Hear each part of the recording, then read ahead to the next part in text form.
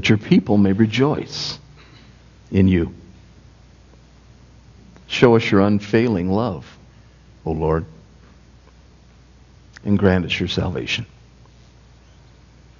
On the 10th anniversary of an event that shaped our country, I could think of no better way than to ask God to fulfill His word by simply joining together in prayer for the next minute or so and asking God, quote, will you not revive us again, that your people may rejoice in you? Show us your unfailing love. Grant us your salvation. Let's pray.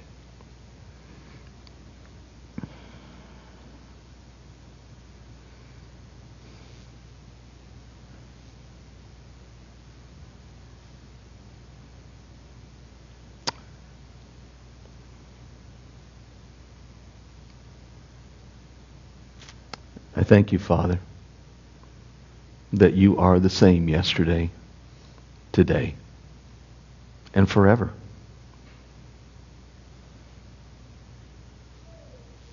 You were as faithful 10 years ago as you are now.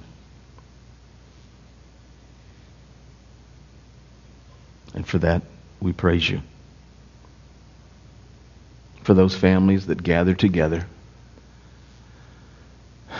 still reeling from the sense of loss, with names being read and embraces being had.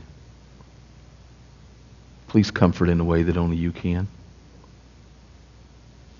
Your word declares you're the God of comfort, as the Father of mercy. Oh God, how we need you to be that for us. Father, we don't ask you this morning for anything that you haven't already revealed in your word that's in your heart. The psalmist, the sons of Korah, in the years of King David, almost 1,000 years BC, had this as their petition. Will you not revive us again? Father, will you not revive us again? That we, your gathered people across this land, would see a sovereign movement of God in our day. God, will you not revive us again? That your people may rejoice in you. Father, you are our joy, our glory, our crown. And we desire to come to you. We ask, Father, that you show us your unfailing love. Not because we deserve it, but because of your great grace. Without your unfailing love, Father, we have, and can do nothing. So, Father, once again, in the words of the psalmist, would you not grant us your salvation? In this day of remembrance, in this day of reflection, in this day of beginning, Father, our prayer is simple. Heal our land. Revive us again for the praise of your glory, for the sake of your name, for the expanse of your kingdom. Father, we pray this simply in Jesus' name. And all God's people said, Amen.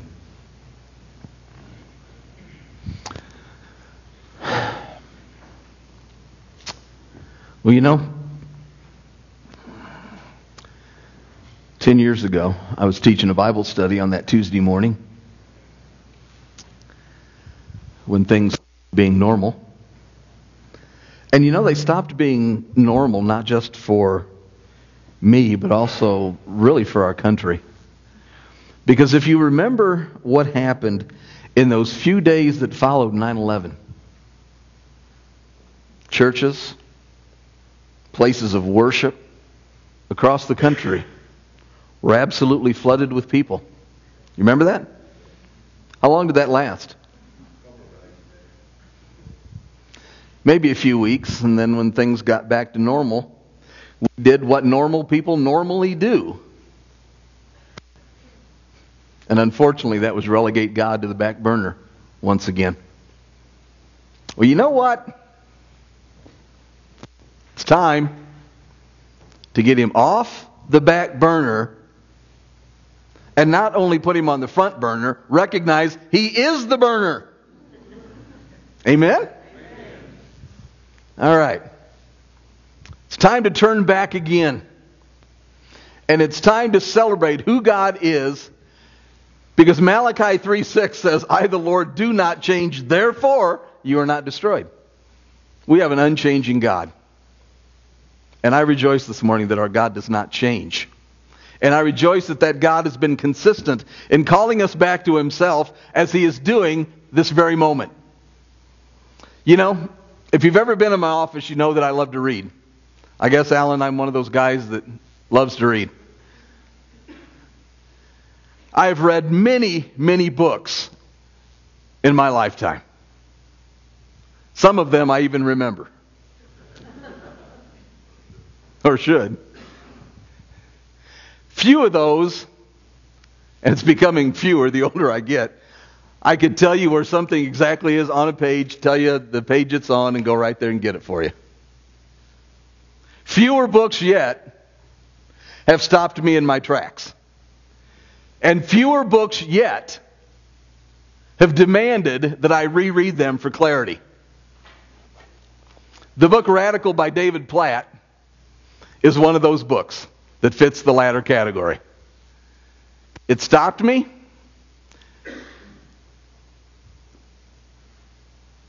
And it wasn't even my idea.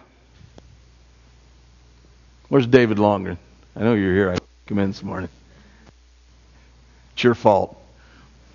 David Longren gave me a copy of Radical several months ago, and I read it 3 times and handed it on to somebody else. David, I have no idea where it's at, so I bought you a new one. Okay?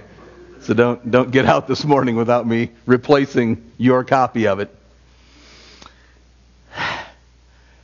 When I first read it, it stopped me. It caused me to do some reflection, honest evaluation. And I want to be honest with you this morning. The first time I read it, I wanted to throw it away. That's just being gut level honest. First time I read it, I didn't like it. I wanted to pitch it. Now here's a disclaimer. I don't agree with everything in the book. Then again, I've never agreed with everything in any book I've ever read, including this one. Because there are things God tells me to do, I don't want to do it. Right? Okay. But I was challenged by it. I came back to it. I wanted to chew on it. And the reason I couldn't get away from it, and the reason I didn't like it, is because there was truth in it. And there's something in my flesh that just rebels. And it did. It sparked something that I believed we as a congregation, it sparked something that I needed to chew on. And it sparked something that I think we need as a congregation to chew on. Are we going to agree with all of it? No. I don't agree with all of its conclusions. But it was one of those books that demanded a hearing. So here we go. Here's the thesis statement for that whole book. Page 3. Now you can tell me whether or not you agree with this. I am convinced that we as followers, Christ followers in American churches, have embraced values that are not only unbiblical, but actually contradict the gospel we claim to believe. Would you agree? I certainly would. Now, it's quite a statement. First time I read it, I got pretty uncomfortable. And the reason I got uncomfortable, because there's truth in that statement. How many of you have ever heard anything called the prosperity gospel? Jesus wants you healthy, wealthy, and wise. You know what? There's only one country in the world you can preach that gospel. And you're living in it. When Nancy and I spent 3 weeks in Africa earlier this year, I want to tell you, there was no way that gospel, if you would, was going to be preached in anywhere outside the borders of the United States. So we can recognize some of those gospel light things. And we can recognize those when we're confronted with them. But you know what? It's not the point. It's the more subtle things that we embrace without really thinking about them that we need to pull, again, not into the light of a human book, but in light of the divine revelation of the Word of God. This is the primary filter. It is the only filter through which we can know absolute truth. Jesus prays in John 17, Father, sanctify them in the truth. Your Word is truth. Thank you. John 17:17. So we need to start this morning with the call of Jesus Christ. It is a very pointed call. It is a challenging call. It was challenging to the primary audience. It's challenging to us. Father, let the words of my mouth, the meditations of my heart be acceptable in your sight. Teach us truth, Father. Pray in Jesus' name. Amen. Go to Luke 14. We're going to read verses 25 and 26. As you turn into that, it's also in the connection. It'll be on the screen, but if you got your sword, get it out. This teaching of Jesus follows on the heels of Jesus teaching an extended parable on the excuses that people make why they should not be part of the kingdom of God.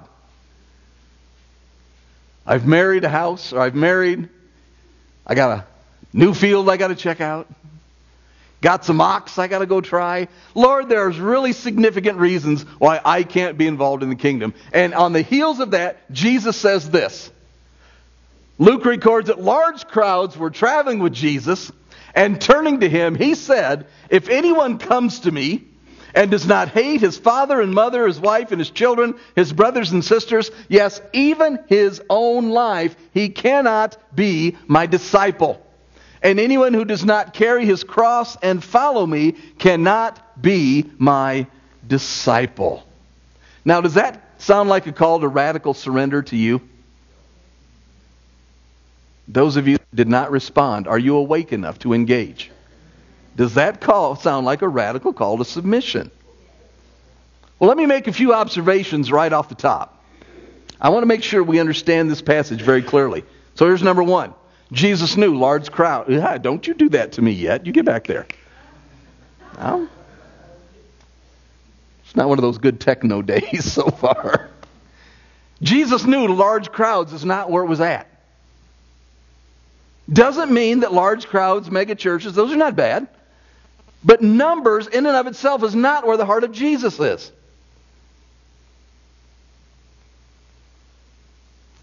He knew people following for the wrong reason was not where it's at. Large crowds were traveling with them. If you flip, then you don't have to do it, but if you read a parallel story in the Gospel of John, the 6th chapter, right after Jesus feeds the 5,000, why did people follow him? Get a free lunch. I've not been known to turn down many free lunches. Matter of fact, Nancy and I are available after lunch, after service today, if you feel so inclined. Jesus knew numbers isn't where it was at. He knew simply being in his company was not where it was at. He cuts to the heart of the matter. Why? He cuts to the heart of the matter because it is a matter of the heart. And he has to address it at that level because the heart is the key.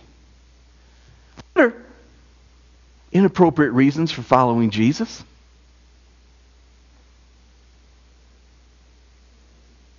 Think there were people in the crowd that were following for the wrong reasons? You bet there were. Here's what the Lord really impressed on my heart this week. Now, Haley. There. Why do we follow him? We follow him because he's worthy. And not because the rewards are worth it. Ooh. Did you hear that clearly? Why do we follow Jesus? Now come on. Why do we normally follow Jesus? That's not why we normally follow him. I don't want to go to hell.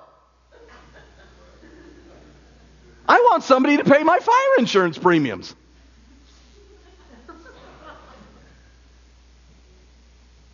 Is there not the subtle temptation within all of us to follow Jesus for what we get?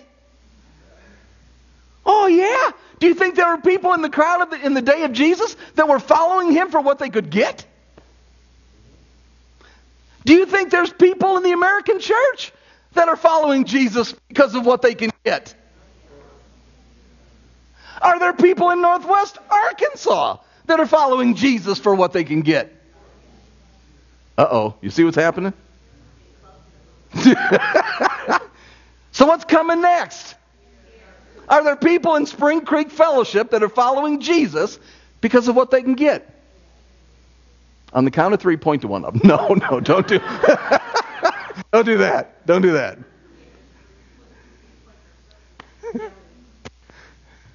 You see? We've tended to follow Jesus not because he's worthy. We've tended to follow him because we think he's worth it. Ooh. Flip it. Why is that an inadequate reason? Because if I follow Jesus because of what I get, I'm at the center of the gospel and he's not. Ooh.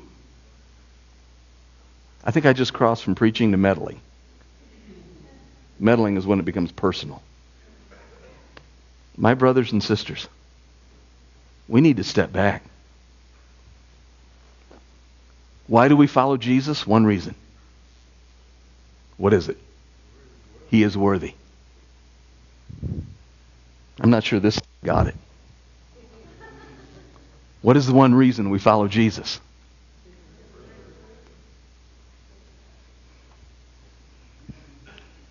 What is the one reason we follow Jesus?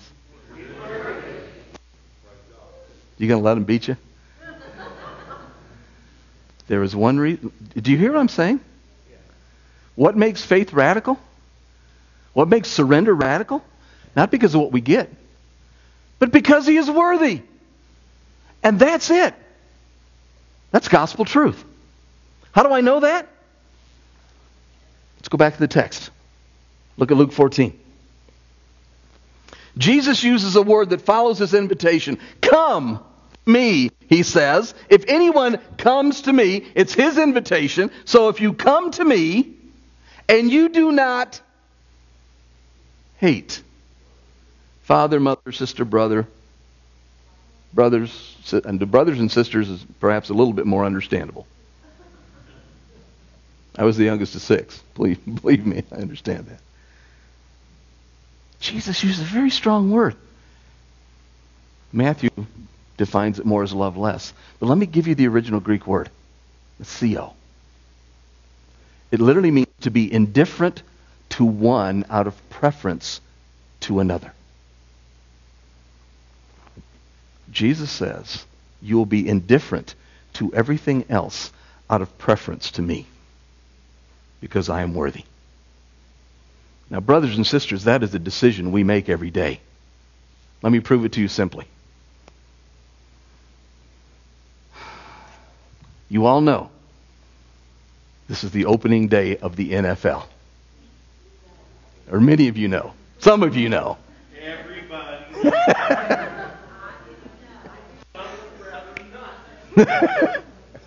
I have a preference to a team. The Bears. Okay. I almost wore blue and orange today just to see if anybody caught it. All right. Now, if somebody comes up to me and talks to me about the Cowboys, I will do this.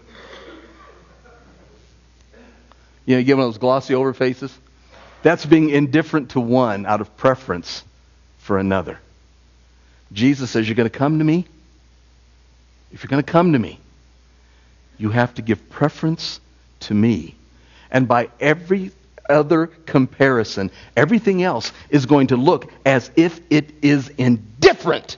And it doesn't matter what the relationship is in comparison to me, it will be as if it is indifference.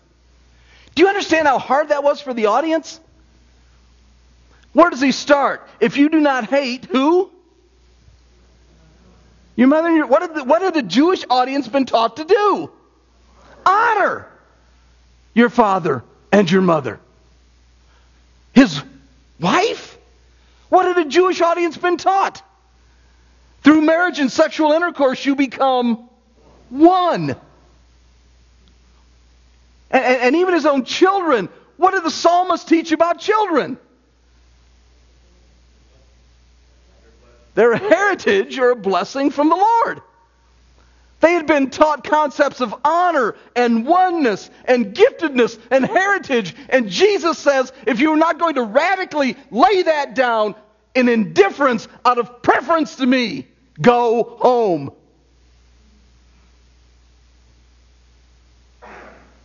Is that about what we get? That's about him being worthy. What about your own life? If you hang on to your own life, it's about you, it's not him. Ooh, wow. We cannot be the center of our own lives by intentional choice. It's the only way we're going to get there, is whether or not we choose to lay it down. Radical surrender is about giving up on my life before I give up on my Lord. Now that's pretty easy for us. It's pretty easy to say. We talk about carrying our own cross and following him, and it's kind of funny. It's pretty easy to be a Christian in Northwest Arkansas, right? I was at a bookstore the other day, and they had Testa mints. I thought, wow. Is that where we've got to as a culture? They do what now? That's great. I'm not knocking any of that. I'm not. We talk about carrying our own cross, and many times it means we got to give up our expectations, not the load we're carrying. Am I willing? Am I willing to face death for Christ? That had never entered into my mind till year 2000. Nancy and I had the privilege to go to Russia and be there for just under 3 weeks. And at that time, things in the old former Soviet Union and Russia were still a little bit up in the air. I'm the cavalier. I couldn't wait to go. I said, yeah, it's charged, new culture, new country. And Nancy stopped me one night as we were talking about it. She said, Rick, I finally come to the point that if God takes our lives when we're in Russia, I'm okay with that. That had never entered my mind. You remember telling me that? I mean, she was going through this big spiritual wrestling match. God, if you want it. And I'm going, hey, we're going for 3 weeks, we'll be back. It never entered my mind. Never entered my mind. But she made me stop and think. What are we getting into? Am I ready for this radical call to submission? We've heard this text so long, it's almost meaningless. We're almost hardened to it in our culture. It's time to recover it. Platt says this: I cannot help but think that somewhere along the way we missed what is radical about our faith and replaced it with what is comfortable. Does that describe us? Wish it didn't. We were settling for a Christianity that revolves around catering to ourselves. Yeah? When the central message of Christianity is actually abandoning ourselves. Wow. How much does it cost you in this culture to be a Christian? Be honest. Not a whole lot. Not a whole lot. Let's go on to the next picture, Haley. If it comes up the way it should. Let me introduce you to your brother in Christ. His name is Samuel Lulu. Serves the Lord in Tanzania, East Africa. His father was a witch doctor. His father was one of the richest, most powerful men in the area because witch doctors have power. And it's all satanic. And he came to Jesus. And he went home and told his dad, I'm a Christian now. His dad went to the lawyer and wrote him out of the will.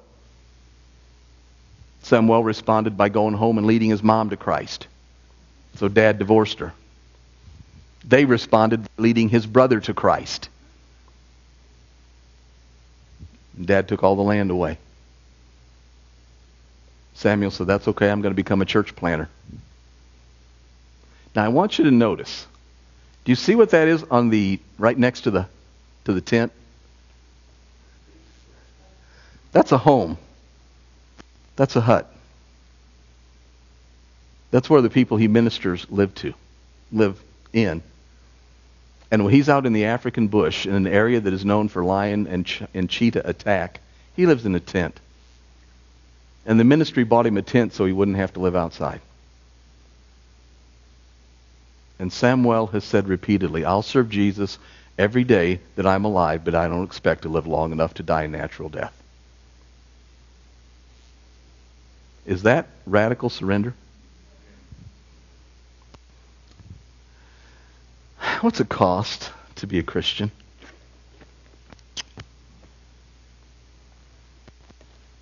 You know, because this is my theory.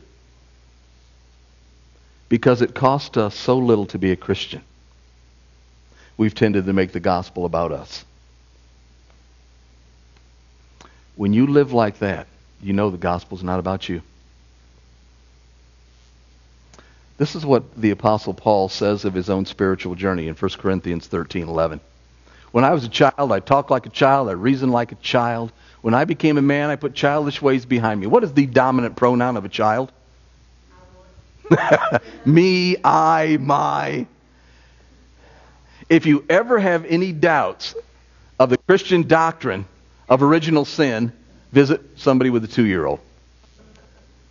That may be the most precious little child, but I want to tell you, they will show you what original sin is all about. And the dominant pronoun is I, me, my. Unfortunately, the dominant pronoun in Christianity has become me. Well, it's time to reverse the trend. Here's the second key. Spiritual maturity happens when I put me in my proper place and Christ in his. What's his proper place? Philippians 2 says, one day every knee will bow and every tongue will confess that Jesus Christ is Lord to the glory of God the Father. He is the exalted one. And let me give you a revelation. There is God. There is a God. No, there is God. And you ain't him. That's it. You don't make that decision once and call it done. You make that decision every day of your life. As a matter of fact, I want to show you what John the Baptist says in John 3:30. This is a spiritual principle. He must become greater and I must become less. That is a principle every one of us is still trying to live out day to day. And its ramifications are startling. Is Jesus becoming greater in me? If he is, it's because I'm becoming less. It's a leadership principle. And I am investing in Mike so that he can become greater, so that I might become less. Is Mike investing in J-Rod so that Mike could become less as J-Rod becomes greater? That's the leadership principles that we're trying to develop here at Spring Creek. He increase, I decrease. Yes, I know John was the forerunner. He knew his job was to set the stage for Jesus. But this is a principle that we have to live out daily. And only one thing can bring me to that principle. The firm and full conviction that he is worthy. Bottom line, he is worthy. Let me quote David Platt one more time. This brings us to the crucial question for every professing or potential follower for Jesus. Do we really believe that he is worth abandoning everything for? Do I really believe that? Don't just nod glibly. Do I really believe that? Do you and I really believe that Jesus is so good, so satisfying, so rewarding, that we will leave all that we have, all that we own, all that we are, in order to find my fullness only in Him? Do I really believe that?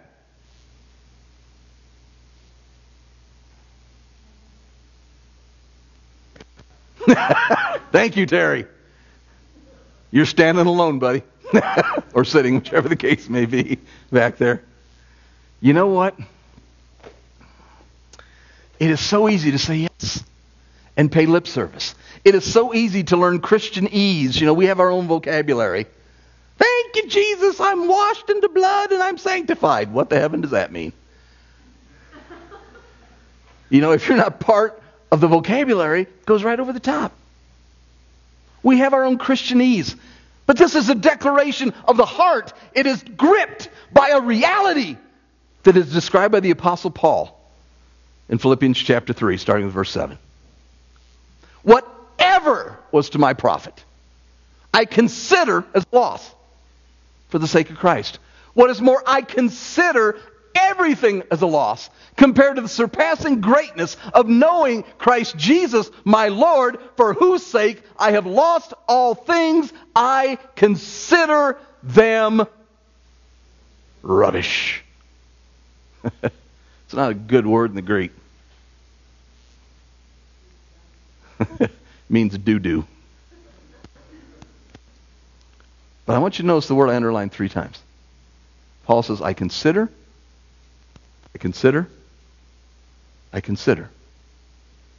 That reflects an attitude of the heart before it ever becomes a reality. Now this is key. Because if you misread what Platt is saying, he is not saying every one of us needs to sell everything and move to the jungle tomorrow. That's not what he's saying. Am I willing to consider things in the perspective of Jesus Christ? Am I willing, in perspective, to consider His preference and everything else indifferent? Am I willing to consider that He may never call me to lay anything down, but I need to be willing if He does? My associate pastor back in Kansas, Pastor Dave, taught me a simple illustration. He said, Rick, normally we hold things this way. What God wants is that we hold it this way with an open hand. This is me. This is considering it available to the Father if it needs be. My martial arts instructor was a pastor, Pentecostal pastor, named David Brownridge. David was an African-American man who impacted my life the way few men have. David was very proud of his Cadillac. David and I came out of a demonstration we'd done at a church one night, and somebody had keyed his car all the way down the side. And Brother David looked at that, and he looked to the heavens. Jesus, did you see what they did to your caddy?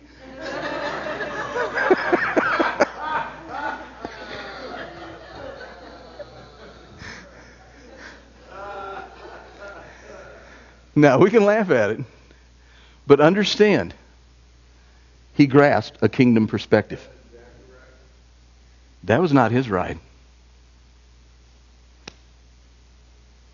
He held it here, not here. Have we grown to the point where we're learning to hold things and release things and not let the knuckles get white, tight? See, that's what radical surrender is all about. Consider it. Consider it. Consider it. It's 3 things as we close this. Number one. There it is. If you have not yet gotten a copy of David Platt's book, Radical, read it. And if you're like me, if you wanted to throw it away on the first time through, read it again. And when you're done with that one, read it again. I'm on my 4th time going through it. I struggled with it. Brother Robin, you told me you wanted to throw it away a few times. Hang in there. I encourage you to finish.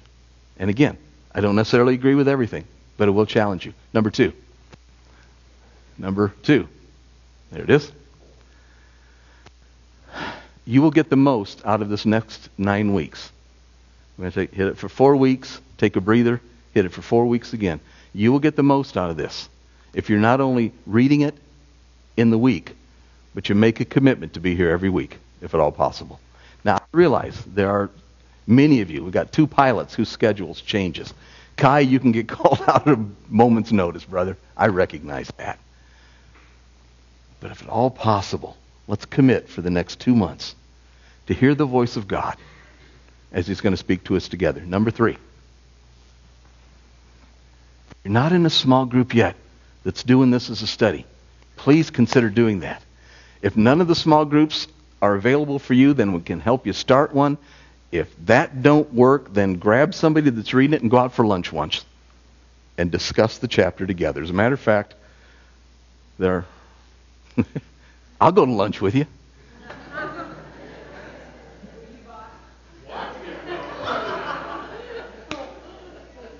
Maybe.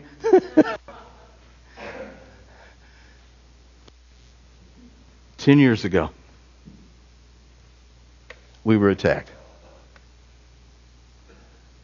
And things changed. And then quickly went right back to normal.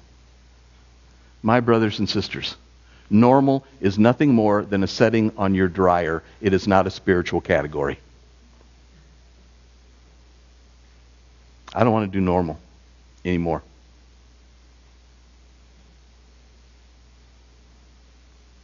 Father,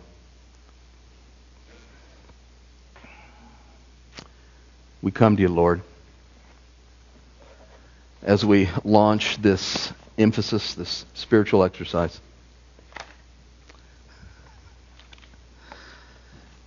And we come, Father, to a point of decision where each one of us has to make a choice. What am I going to do when I'm confronted by truth? May not like the packaging and may not even like the truth. But what are we going to do to keep from going back to business as normal? You have never called your church to thrive by doing business as normal.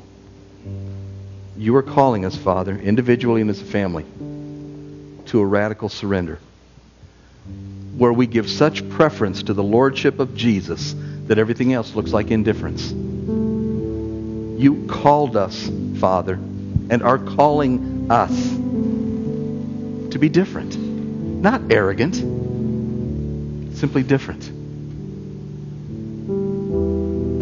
You call us to follow, not because of what we can receive, but because of who you are, and that you alone are worthy. The song of the Revelation, worthy is the Lamb who is seated on the throne. That's the only reason.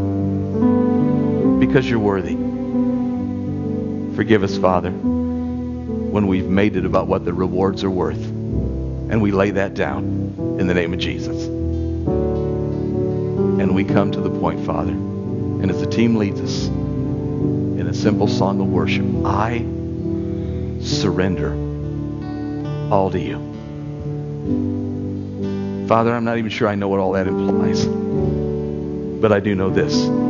You're teaching me how to hold things with an open hand and not a closed fist. So, Father, whatever it is you need to do in us, through us, around us this morning, to bring us to that radical point of surrender, sweet Holy Spirit, loose your power. Do what you need to. As we declare in song together, I surrender, we surrender all to you. In Jesus' name. Stand up, as is the tradition of Spring Creek. If you've never accepted Jesus as Lord, that is the first point of absolute and radical surrender. If you're not sure that you've ever surrendered to Him, we'll have a couple of our men available, some women leaders that are available that can pray with you. If you simply need someone to pray over you, we've got a prayer team that will be available as well. Whatever your need, Philippians 4:19, God says, I will supply. My God will supply all of your needs according to his glorious riches in Christ. Do you trust God with a radical surrender?